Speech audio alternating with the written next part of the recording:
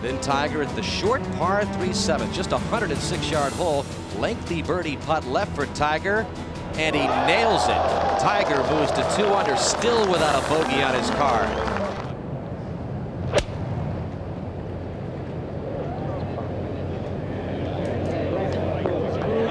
Watch out, could go in.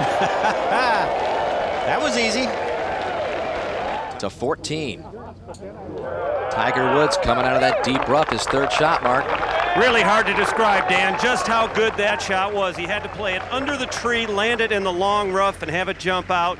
Incredible short game the man has. Oh, he's got the line, he's got the speed, and yet another birdie. Tiger Woods to 7 under par. He's got 202 yards to the hole. I think he could probably get a 7 or 8 iron on it. He may get it all the way up there. Look at this. Look at this. You think strength is not an advantage? It's just not a fair fight. No, it really isn't, Roger. I mean, that is phenomenal.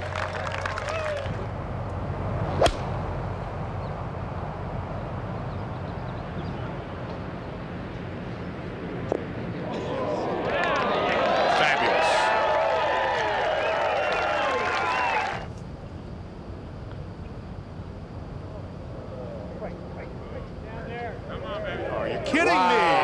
What a way to finish this afternoon. Good night.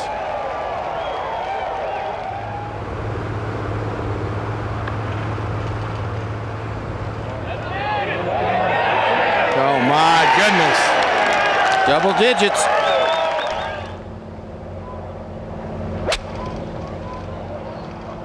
Sand iron, this ball going right at the flagstick.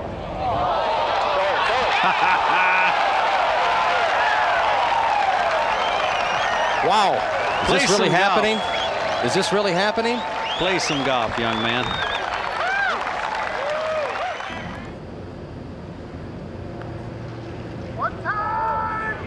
How about it? Oh, my goodness.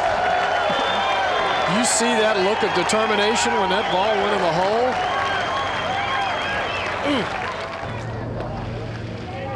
Boy, he caught that awfully good, John. Look at this. Look at this. Oh, my. Thought we were going to see another great drama at 17 and opens past. Wow, that even pleased him, Roger. Let the Tiger Woods coronation begin officially.